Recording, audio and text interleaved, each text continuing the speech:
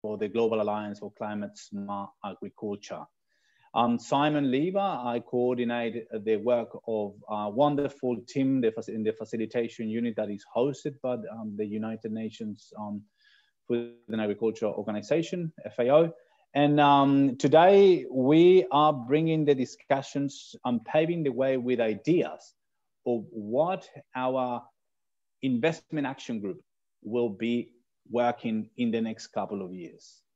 For that, I have got the help of one of the core leaders of this action group, which is Tony from the World Business, it's always difficult to say, but the World Business Council for Sustainable Development. It's like AXA, it's quite of a mouthful.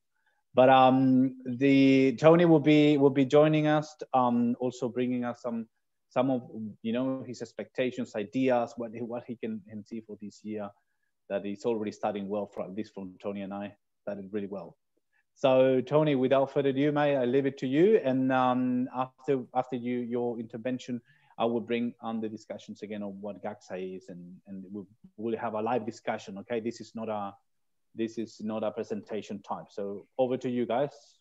Yeah, thank you, Simon, and thanks everyone for joining the call. So as Simon mentioned, my name's Tony Shanton. So I'm the Director for Scaling Positive Agriculture. I work at the World Business Council for Sustainable Development. I'm actually also based in Norway on our family's farm, which has been in the family for about 250 years. So I'm lucky enough to be exposed to agriculture in my day-to-day job, and even when I look out the window outside, although in Norway, there's a lot of snow on the ground at the moment, so not too much to do in the fields. So the World Business Council for Sustainable Development is a non-profit organisation helping the private sector meet the Sustainable Development Goals. And we've been a committed member of the Global Alliance for Climate Smart Agriculture, GAXA, since 2015. We believe that the mission of climate smart agriculture is of vital importance, especially this year, of course, being a year when we will see a food systems summit. The first time heads of state will come together on the issue of food and agriculture, but also COP26 being a very important milestone, being this period of ratcheting up and expecting more from countries on their climate commitments.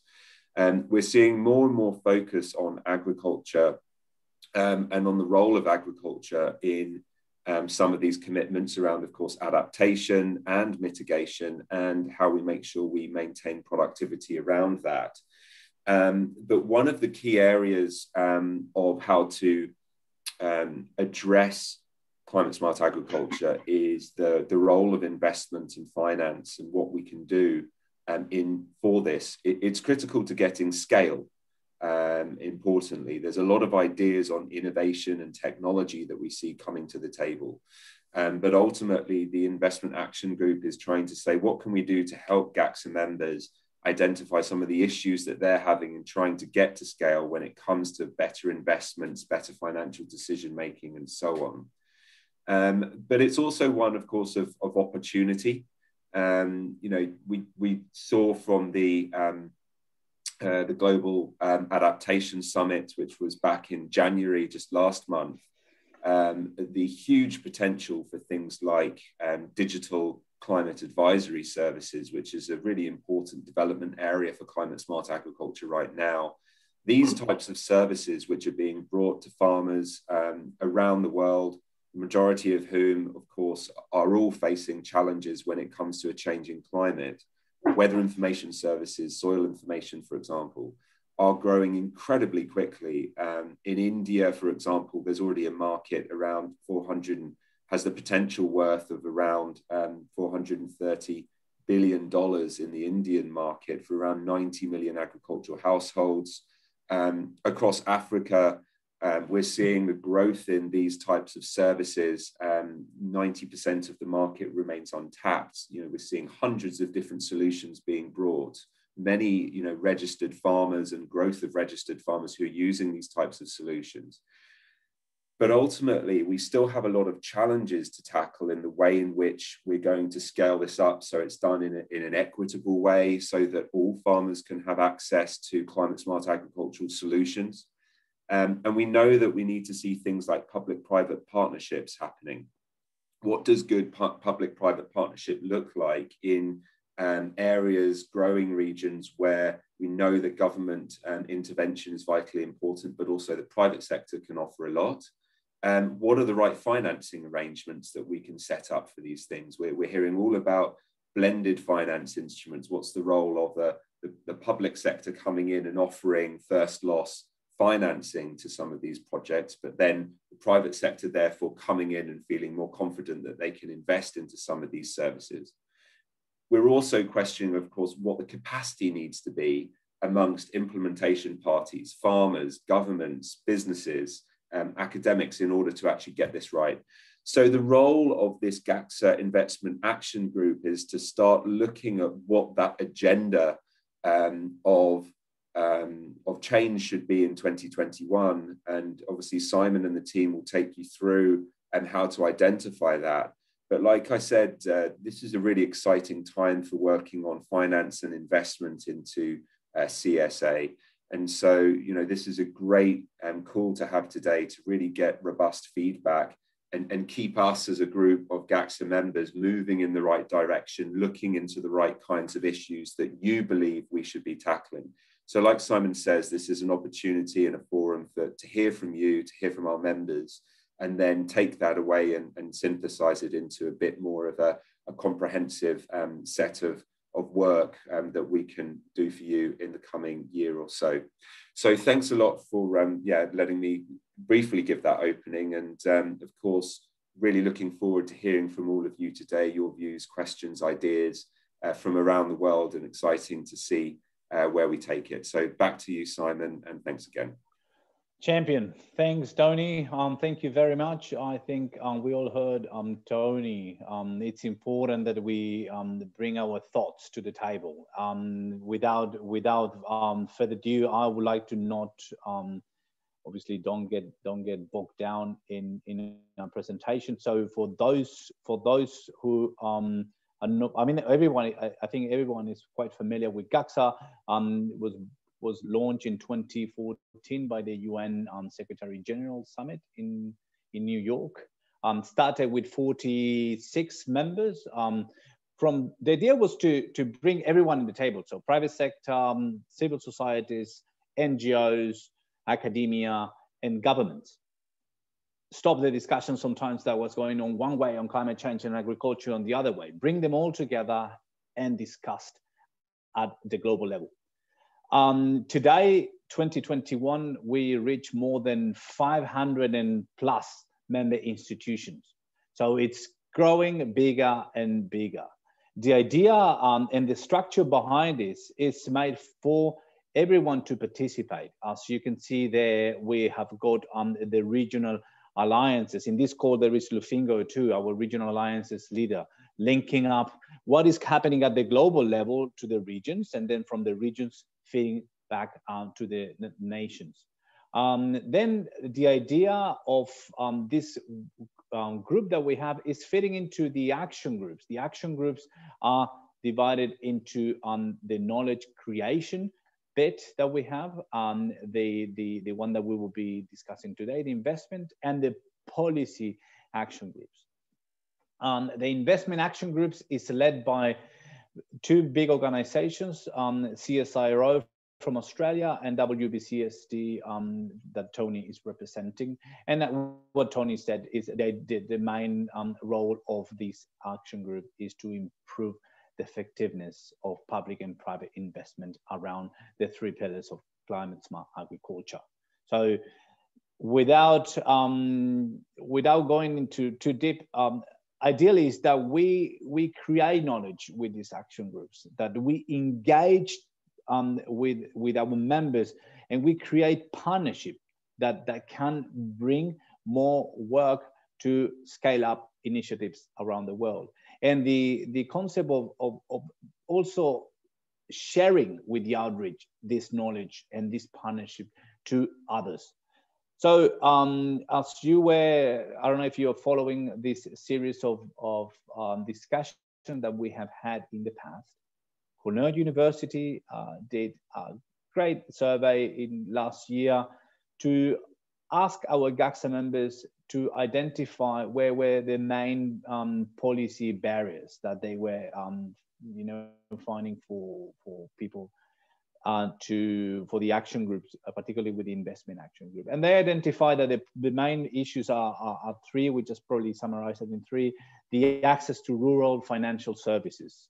It's hard for people to access these services from rural areas. Then the lack of connection between the lending requirements and CSA practices. So there is a bit of you know, we were last week, I don't know if you were there, with the Venezuelan agriculture society, and they were saying how difficult it is for them now for banks to give them money or lend them money to do anything. They are getting loans for a month or 2 months, which does not allow them to plan any further. And therefore, the third point, the lack of government, central finance and policy support to improve these investments. So the recommendations that the GAXA members had in that survey was for this group in particular to work on increasing literacy of GAXA members so that they can access financings for CSA projects. Therefore, this group create some sort of platform or some sort of way that other GAXA members can get to know these initiatives.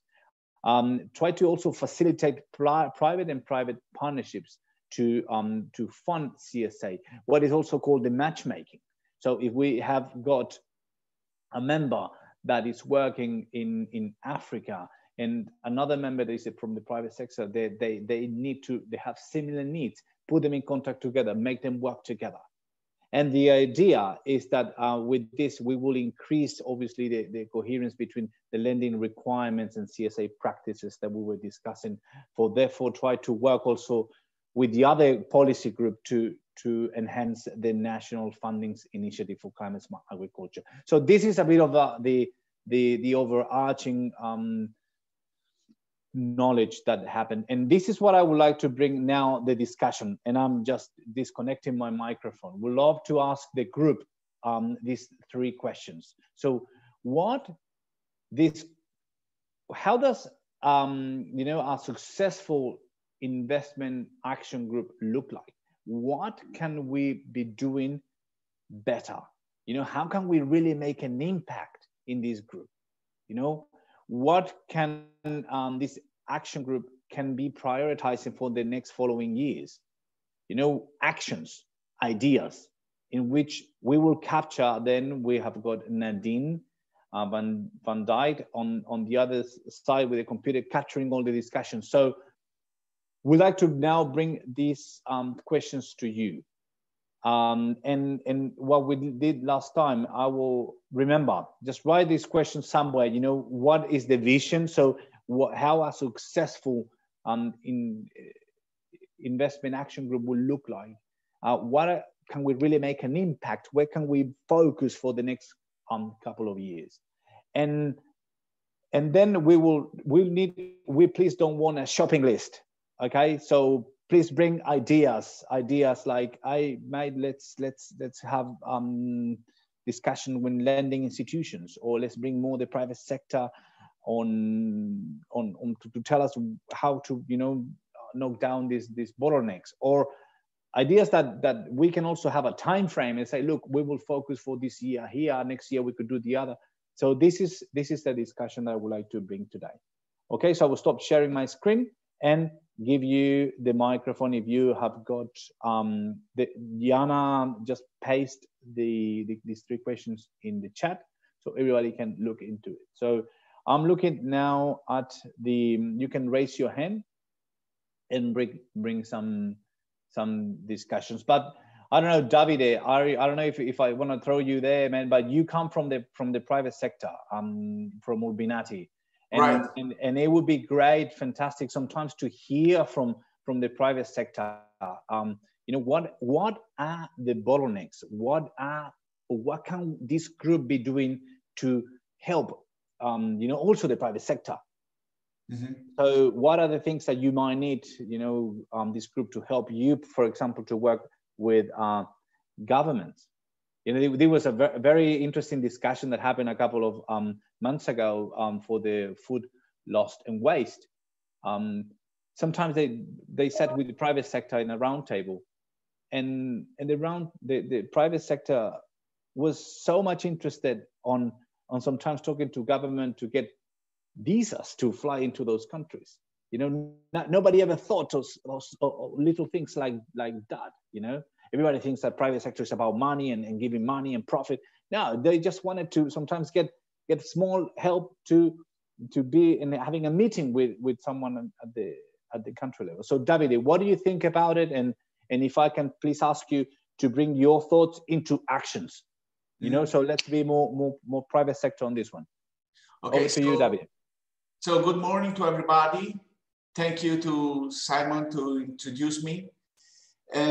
Okay, so from the private sector, we are engaged from the beginning of the project, and we have the connection between the final needs to the person that can provide the service. What I mean, for instance, I give you this example.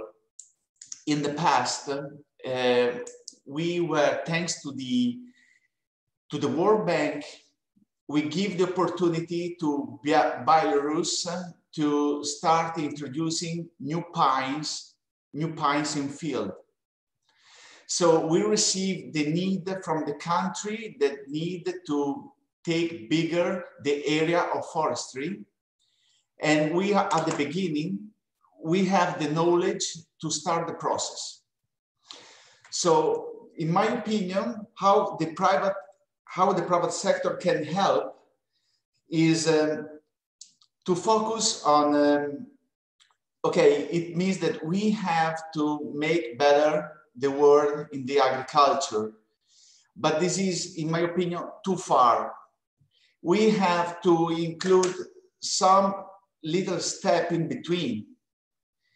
And the private sector, with his knowledge, can help organization and all the actors around to achieve these small steps before reaching the maximum result we have to get. Okay, mate. So if I put it in action, would be probably better that we organize some webinars so we can share resources with our GAXA members regarding how, private sector, plans, or how to go about, distributing information to our members. How would you put that into an action, something that we can make it happen?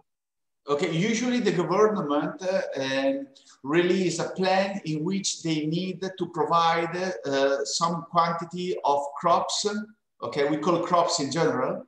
Okay, for the sustainability of the government of the citizen itself. And what we can do is, if the government, who is into the government, has to, as you said, arrange a webinar in which the person that can put action in order to get real this project, in order to get in touch with each other. So if we know the government need some pinus, they need to have more vegetables.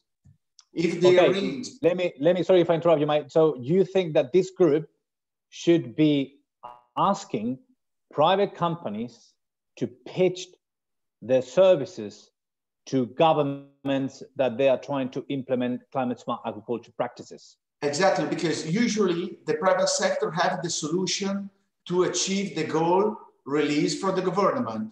So if the government need to increase some production for X reasons, the private sector joining with his chain or other player may make it real.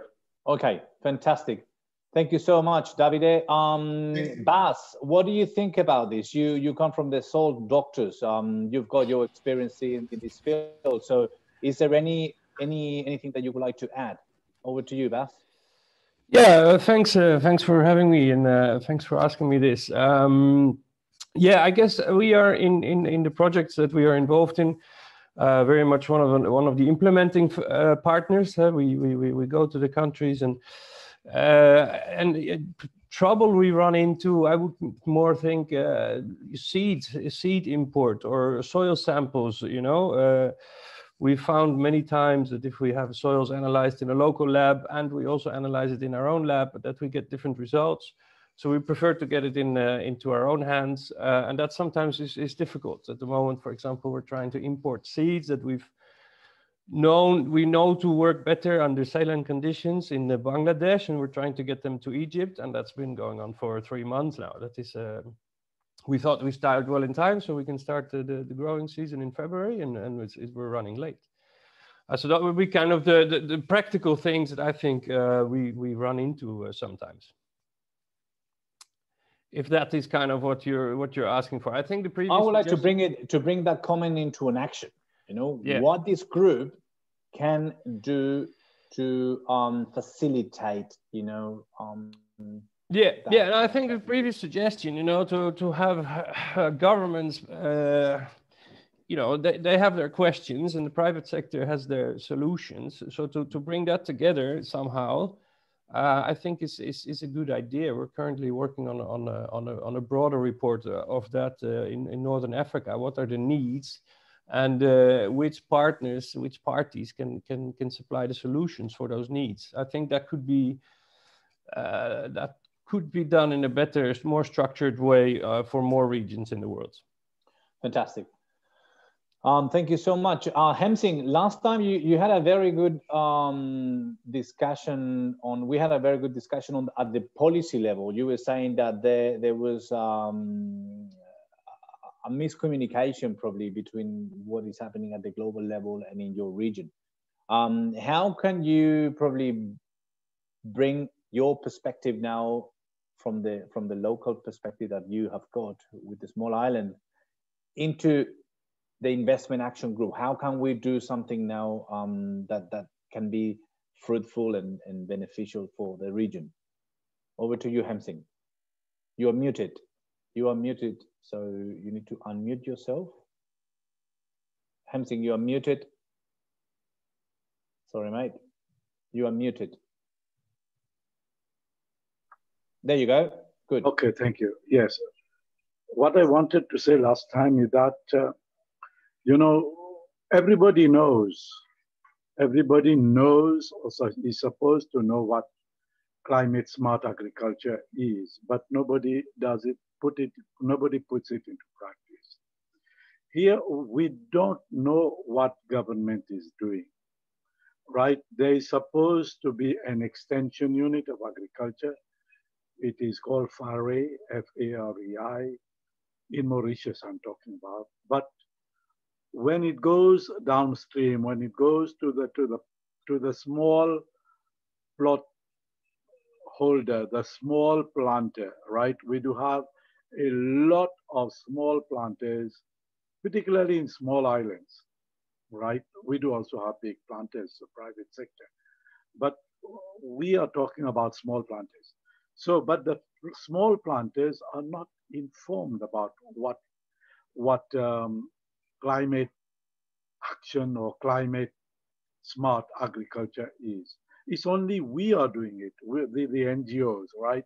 And even there, our knowledge is limited, right? So we are trying to do the best of what we have, what we know, what we can share. So it was our intention that we get more from GACSA itself, right? And asking their members, their official members from the government, to integrate or work more closely with the small groups, with the NGOs, right? Small planters. And this is one way of doing it. Second is have a sort of exchange program between, you know, what one organization is doing either in one part of the island or of the other part, or what small farmers are doing in one island and could be done in other island, right? This would be a second way of getting people to understand. let me tell you one thing that we are just experiencing, right? You know, we had this oil spill in the ocean, southeast coast of Mauritius, and all the fishermen were told to stop, to give up fishing completely. So no activity, no fishing activity, nobody to eat fish from the ocean in that part of the island, from that part of the island. So our fishermen community from the southeast community, from the southeast region of the island, they all found themselves in a situation of unemployment, right? Government came to rescue them, but it's not enough. Anyway, okay. It's something. So thanks, mate. So look, I can probably get 2 points from you to work. This group work probably better or more with the NGOs, and actually the important link with the NGOs, and the exchange program that you kept on saying, having more probably guest speakers to talk to and educate with what the latest technology is or other things into the region. Is that correct? Yeah, and just to complete one minute, right? It's so in order to help these fishermen, right, to get an alternative or a second way of living, is we encourage them to do small farming in their yard, but they say that they are used only to fishing. So we have got one island in the region, which is in fact a dependency of Mauritius. It's called Rodrigues Island, and there the fishermen, they do their fishing, they do their small garden, and they do their farming, right? So they said, let us try to do like what is being done elsewhere. So we sent 4 people to go and study how the fishermen are doing in that small island. So they are doing their fishing, their small plantation, and their farming. So this is what we want to bring to Mauritius, and we want to share it elsewhere, right? Okay. Thank you very much. Thanks, mate. Thank you so much. Can I was thinking to probably ask Steve from the Uganda Agribusiness Alliance in Kampala. Steve, are you around? Yes. Yes, I'm here. Thank you. No worries, mate. What's your opinion? What's your perspective on this, and if there are any actions that we can take out of that? Over. Well, I note that the Cornell study, one of the things it highlighted was the inadequacy of extension. And certainly extension is an important element in effective climate smart agriculture adoption. What our general finding out of about 7 years of operating at Uganda Agribusiness Alliance has been that meaningful progress has almost always been private sector driven, but in a way which then invites public sector to be involved. So I think the same thing is going to be true of extension. And in my opinion, we need to look at more models that are working for private sector driven extension. Hopefully that has an opening and involves the public sector as well, but doesn't wait around for the public sector to take the initiative. A project that we're working on right now is to do that, looking at a limited number of exporters of fresh fruits and vegetables. And because they're trying to reach high value markets, they're motivated to make their networks of outgrower smallholders be faithful to them and to make that relationship work. And so what we want to do is to work with them to help them be able to reach the export standards, to reach these markets, while at the same time improving the relationship with the smallholders in their networks and providing effective extension on climate smart agriculture, but also on more inclusive revenue relationships. So there's more revenue shared with the smallholder, which will help the smallholders remain involved, and also gender inclusiveness as well. So this is going to be a pilot effort, but again, it's an example of perhaps one example amongst what could be many of private sector driven improvement in an extension system that could effectively deliver climate smart agriculture and have it sustained past an initial influx of funding, sustained by the market revenues from effectively reaching high value export markets. So that's one idea. And so what I would suggest from that is there must be a number of other good examples that could be shared of a private sector driven approach. If I bring it to an activity, something that we can do, bring in case studies like yourselves to be shown to GACSA members and governments, or what would be your audience? What would be the targeted audience that you would like to pitch, Steve? I see that you have frozen there. Okay. Okay, I think we're gonna wait for Steve to come back. In the meantime, we'd love to ask probably Tony, what's your opinion, mate? Like, what if you can help me to join some dots, or if there anything that you would like to bring the discussion towards something? Over to you. Well, I suppose from what I'm hearing, there's clearly a need to think about this matchmaking services and how those can be more effectively provided.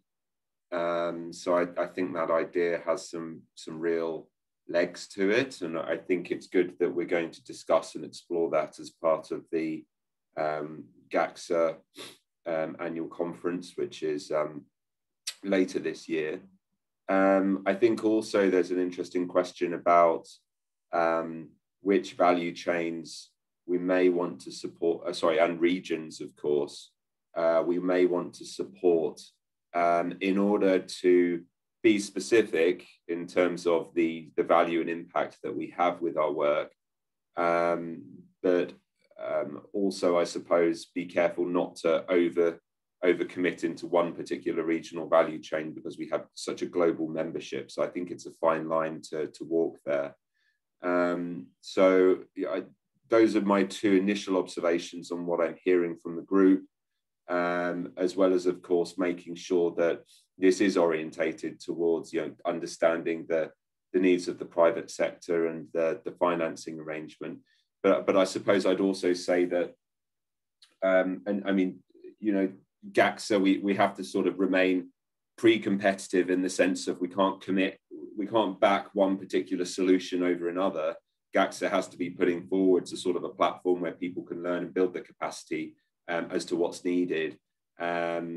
So we'll have to go away and think through that, Simon, about how to get that right balance. Great, fantastic. Yeah, that is all about how, I think you're right.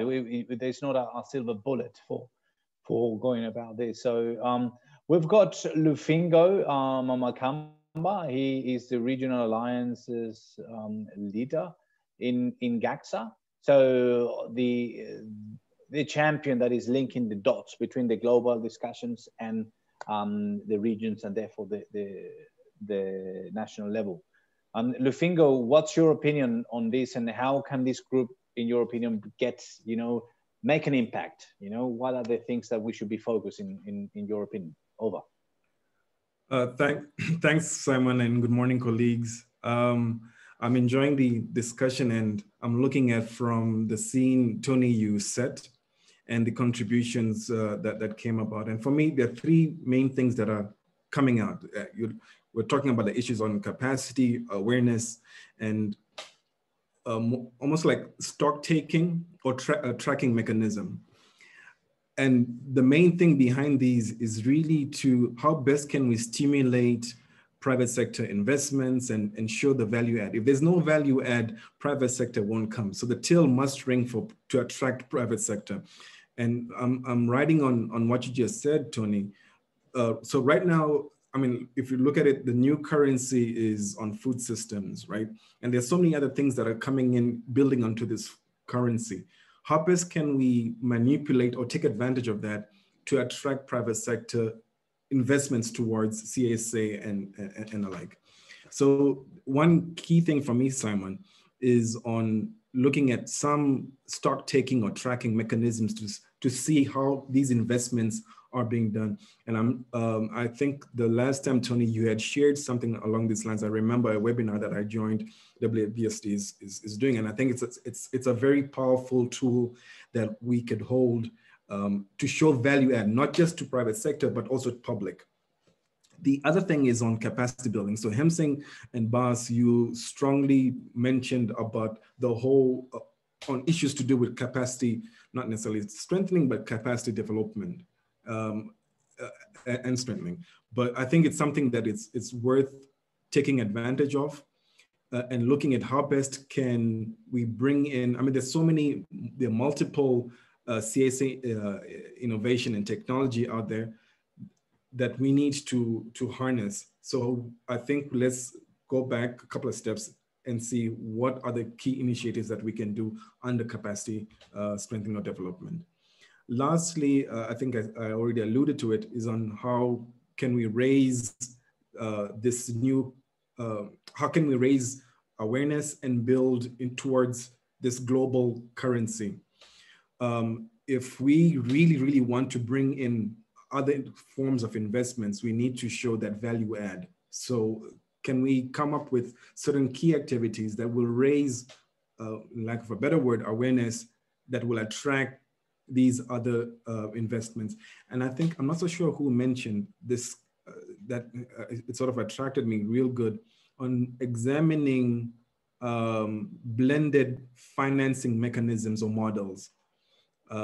We can look at how best can we stimulate these different financing models and have other regions also learn and study and adopt such. Thank you very much. Thanks, mate. Thank you. Very, very important. The capacity development that Lufingo is mentioning. Also to talk the private sector language. I mean, we can't be having a discourse that does not, ring any bell for the private sector. So we have to get that, and also to show the added value, Lufingo. I think you are totally right on that. Thomas and also Jacobs Jose are representing PDS Organic, and would love to ask your also perspective. What do you think this group could focus, and bottlenecks or anything that a real action that we can go forwards? And then I've got Power for All. If you wanna, I just saw your comment. If you want to introduce yourself, William, and ask your question after Thomas. Over to you, Thomas. Yeah, as far as I already said, we are just an NGO. And what really struck me is that we need ground level success models. It should be a bottom-up approach wherein we should be able to create success stories. I mean, without that, it's all remain in the government, public sector, just because of the WTO and this thing people talk about climate resilience. But we need to have a localized success model where create it so that people get noticed it.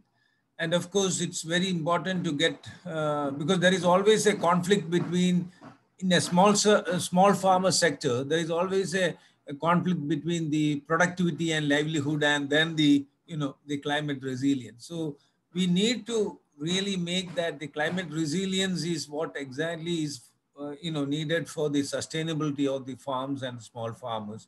So we need models and sharing of experience, and you need to bring in technology, especially the climate change, because now earlier the climate change was very, very, on a larger platform, but now it has become very, very pocket-wise climate, issues and changes that happens. We need at the ground level, the technology where we can really, capacitate the farmers on the future, the possible climate change and how to adopt it. I think we are talking the same language, the capacity development that what Lufingo was mentioning. They are talking about the localized success model or success stories. Also the failure. We need to mention the failure too. We are learning from mistakes, and that's important.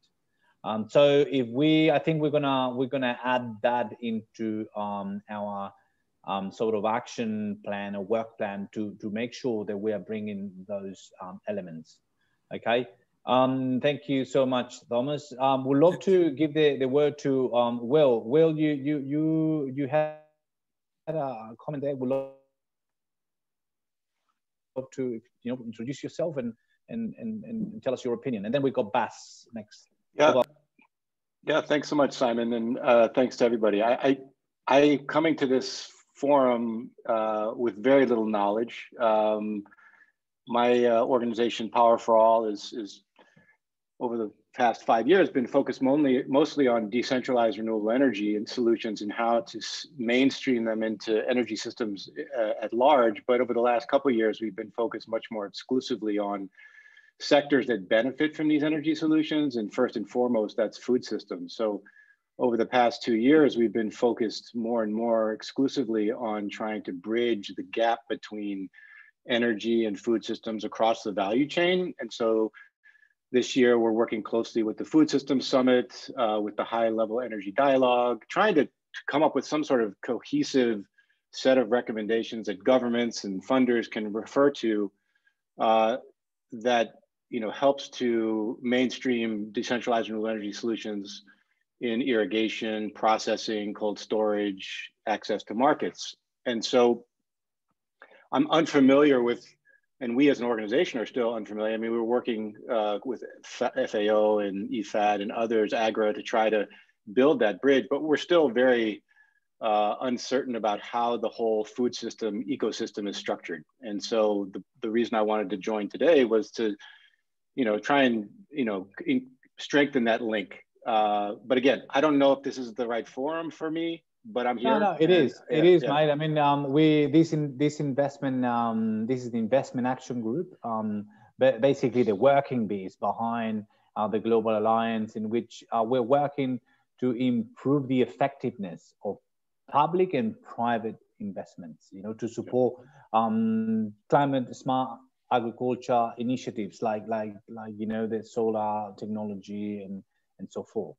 Yeah. So in that regard, if you could imagine this working group supporting more the work that the innovation, for example, what would be an action that this group could develop in the future?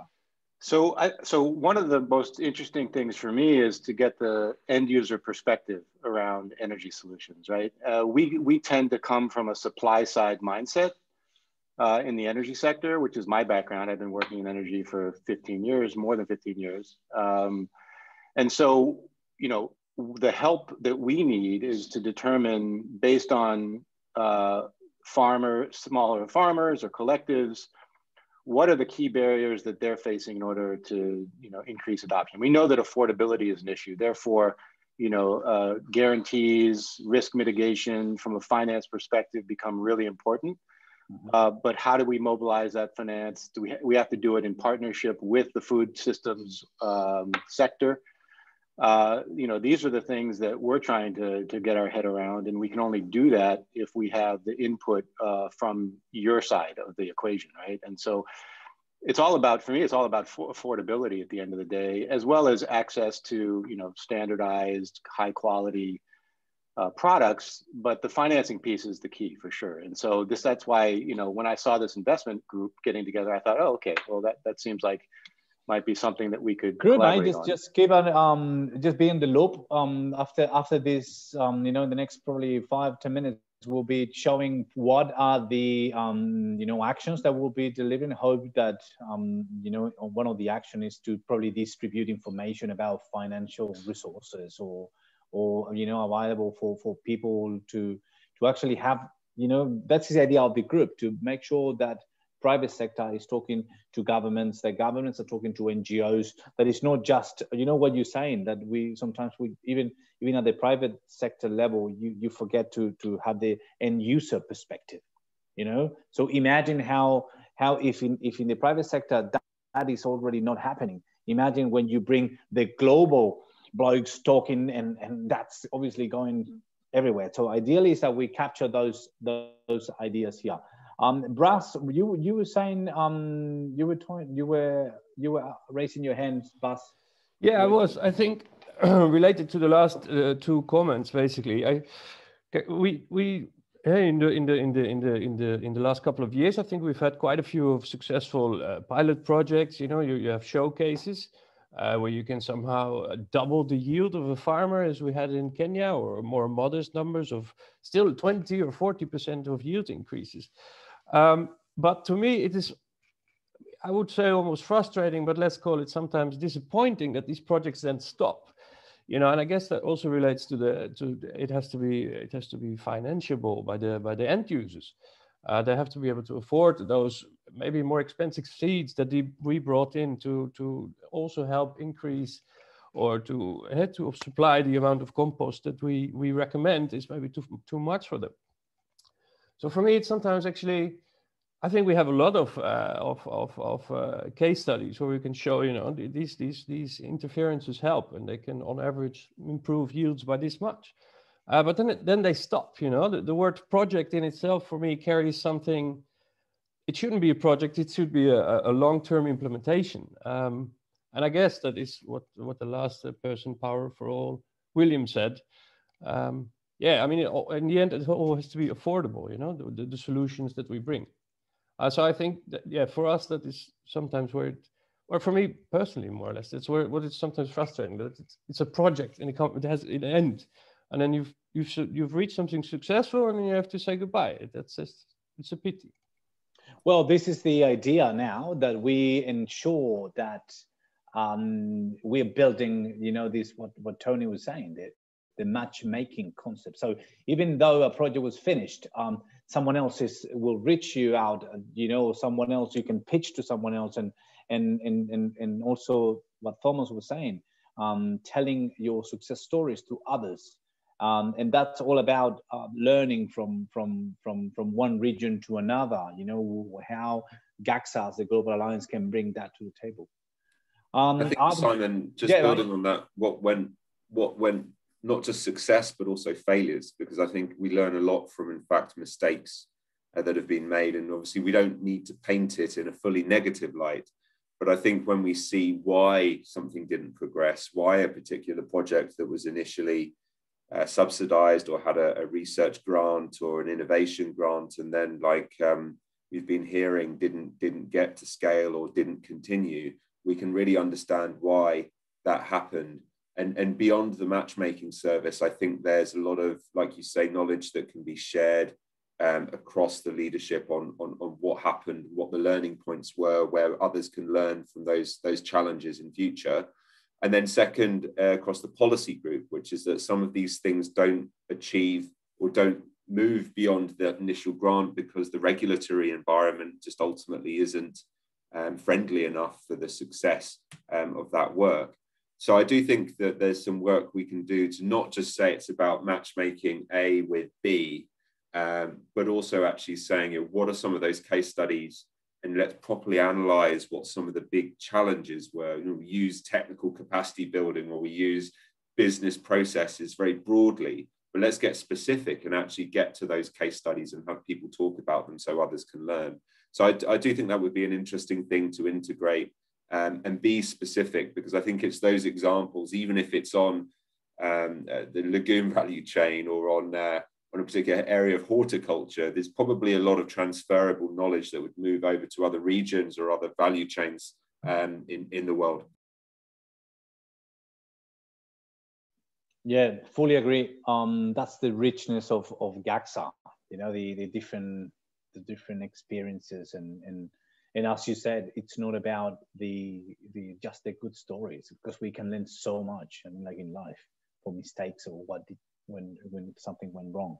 So look, what I will do next, because we're reaching out the time, is to just ask Nadine from our team to show the slides that she was trying to capture all these discussions and see how it looks like for you know, what we can prioritize. Probably it's too much or no, but let's see what Nadine is showing us. So we have got, if you can probably make it bigger, that'll be great.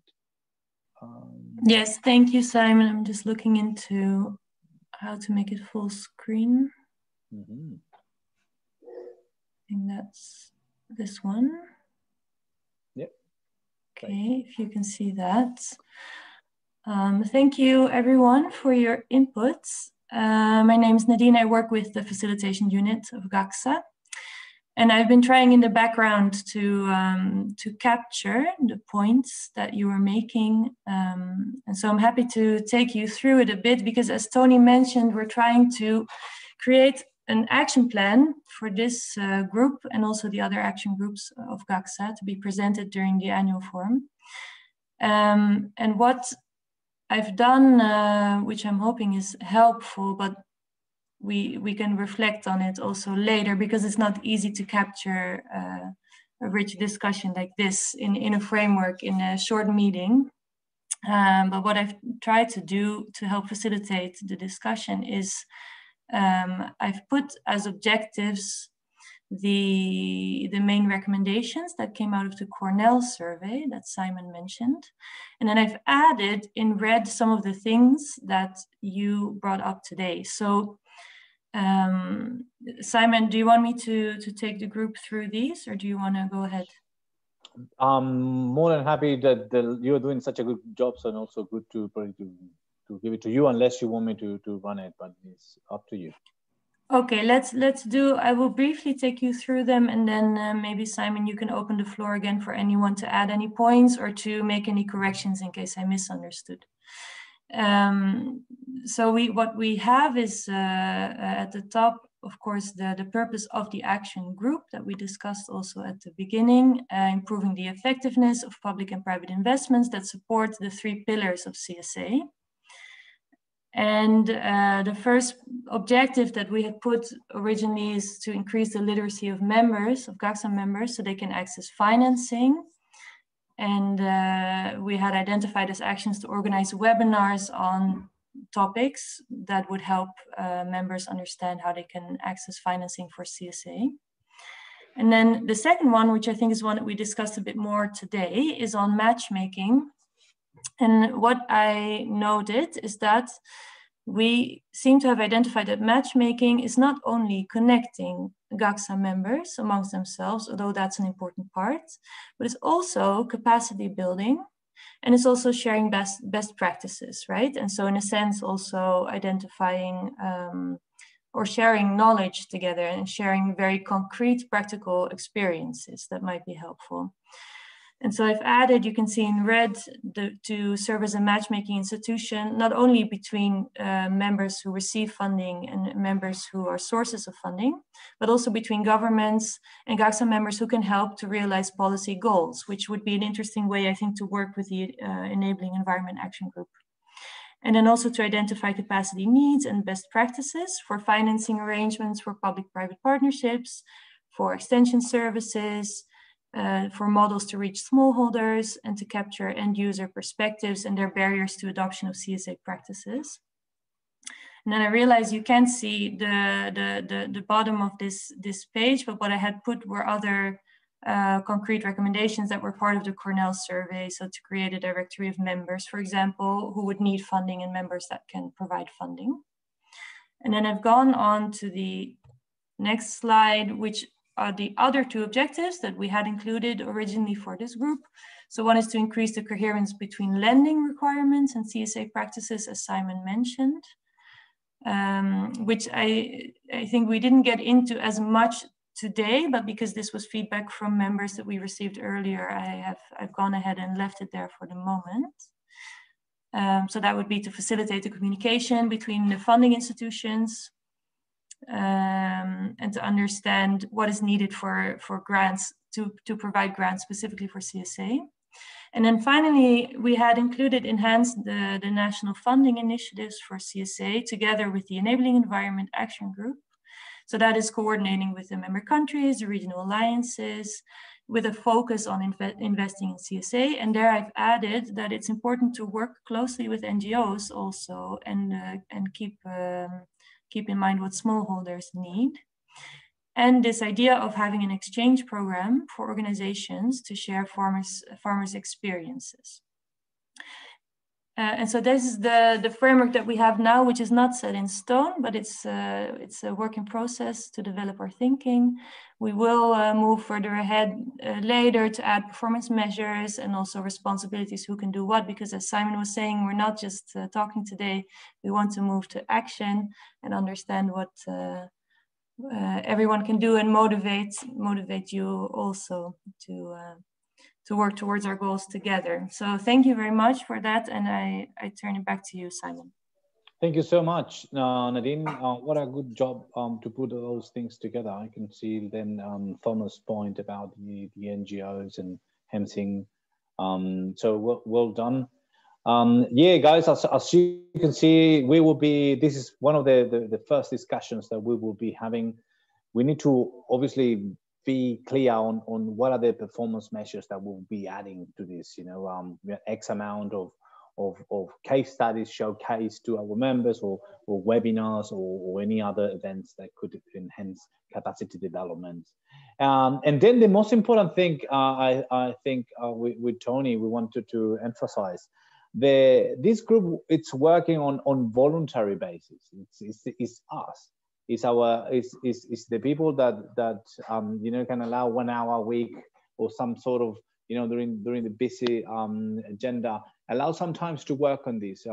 So if you or any of your organizations would like to be you know, taking an important role here to help, you know, to get one of these actions done with the help of the facilitation unit and other members, please raise your hand, get in touch with us, because this is a team effort that we can do together. And also what Tony was saying, that we have our annual forum in April. So it will be good that we can bring some of these. Probably we have a lot of things in this table. Let's probably capture the best 3 and see what we can deliver with those 3.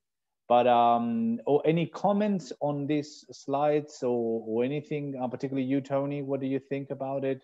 Or any other members that would like to discuss? Yeah, I'll kick off. No, I mean, this is great to see. I've just been sort of having a think about what's there. And I think what would be good in here is just for us to be clear about, you know, how we're going to do that work. How will that be actually achieved? So if we look at literacy, for me, that's a piece about knowledge and capacity, and so there's presumably going to be some level of analysis that we would want to conduct. So who would do that for us? Where do we find the resources to make that happen? Second, on matchmaking, for me, the kind of how that can be achieved. I mean, there are a lot of platforms already out there. There's actually a really interesting initiative set up by the Global Agribusiness Alliance, which is a digital financing platform for small and medium enterprises on sustainable agriculture. And this is, again, giving SMEs the opportunity to basically pitch their business idea and then reach out to other funding organizations. It's a whole online system. It's really interesting. And so the point I'm making on part 2 on the matchmaking is that there are ways in which, you know, there's other platforms already out there. And so it could be a role of GACSA to help either facilitate, you know, a kind of a demonstration of those platforms to members. That would be an interesting one. Coherence between lending requirements, that feels again like a bit of a knowledge piece. And then obviously, yeah, really important on that national and regional alliances. As many of you will know, of course, GACSA has regional alliances across the world. If you like, a regional climate smart agriculture group. And I think that our role should also be to give them the means to go out to their groups. And so we have a bit more of an indirect role, I suppose, in providing capacity. So it's a bit more of a helping specific members to get out in those regions. So I really like the ideas. The one request I think I have is just that we're clear about kind of how, you know, what it is we're going to do to achieve that, and how we'll go about doing it, and therefore the resources we need to put into it to get it done. But definitely as a framework, it works well for me. Thanks, Simon. Thanks, mate. I think Bas was asking you to repeat the name of that financial platform. Is the Global Agribusiness Alliance? Yeah, I'll share it in the chat now. I'll share a link to it. Thank you. Great, fantastic. Okay, is there anyone else that'd like to add something? What about you, Will? How do you think that, is there anything that you would like to add on that, or you see that? Please make sure that you get in touch with us. We will be sending an email now with all this basically table, and if you see that there is something else, please provide your feedback. Yeah, thank you, Simon. I'll definitely do that. Good on you. Okay, I think look, please keep be aware of what's happening in the next couple of weeks. We're going to have probably another session, and we can even start kicking off with the capacity and the strengthening and development. So more than happy to keep talking. Okay, so thank you very much, Kai. I think if there is anyone else who want to say something, Lufingo, you wanted to say something? Yeah, thanks, Simon, for this, and Tony, I appreciate the comments that and what you've just raised. I think one key thing that we should just make sure that we are aligned are the three groups, because you'll find that certain activities that we've just identified here might be replicated elsewhere. So we just need to come up with a very good mechanism so that they're all dovetailed neatly. So we don't have to be reinventing the wheel. We run in sync. Thank you. Okay, is there anyone else you want to say something, Thomas? You weren't raising your hands? No. Sorry, I was just saying that we should not reinvent, because a lot of programs, we should be very specific, and our action plan should be very, very specific and unique. That's what I just want. Thank you. Yeah, that's why we're trying to do this in an engaging form, because I don't want to be writing a piece of paper that then nobody cares. Like if it's the NGO, your NGO, Thomas is there, is Hemsing, it's getting some work out of it. If Davide or Bas, or we can get Steve, being constantly working with this, and Will now that is new. This is taking over. Otherwise, we just write a piece of paper. We say, yeah, we're going to be doing this in 5 years, and happen what Bas was saying. It ended up like in a piece of paper, and nobody cares. So please make sure that this is now or never for everyone to put your ideas there and see what you were saying, focusing on one thing, no so many. Okay, guys. So thank you so much, everyone. Tony, thank you so much, mate. Lufingo, everyone.